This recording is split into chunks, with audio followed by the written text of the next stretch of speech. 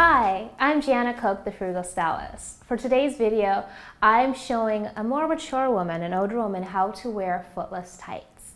Well, if you're new to wearing footless tights, I suggest that you get a pair of black, opaque footless tights.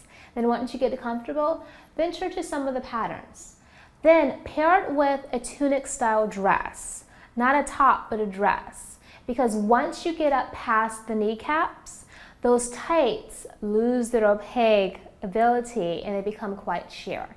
And that's how you can tell the difference between tights and leggings, is the thickness of them.